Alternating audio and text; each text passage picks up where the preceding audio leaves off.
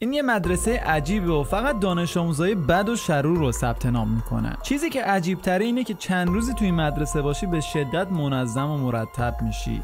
ورونیکا به تازگی اخراج شده چون که از قوانین مدرسه‌اش بارها سرپیچی کرده.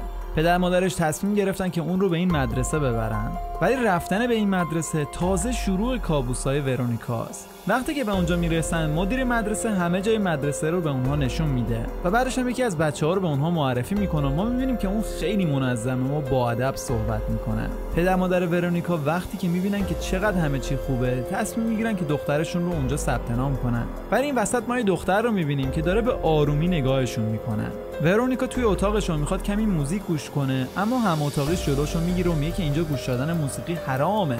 روز بعد توی بوفه رستوران مدرسه ورونیکا میبینه که همه یه مدل مو دارن و حتی این براش از قبل هم عجیب تر هستش. لینک به ادامه این خلاصه فیلم روی کانال تلگرام.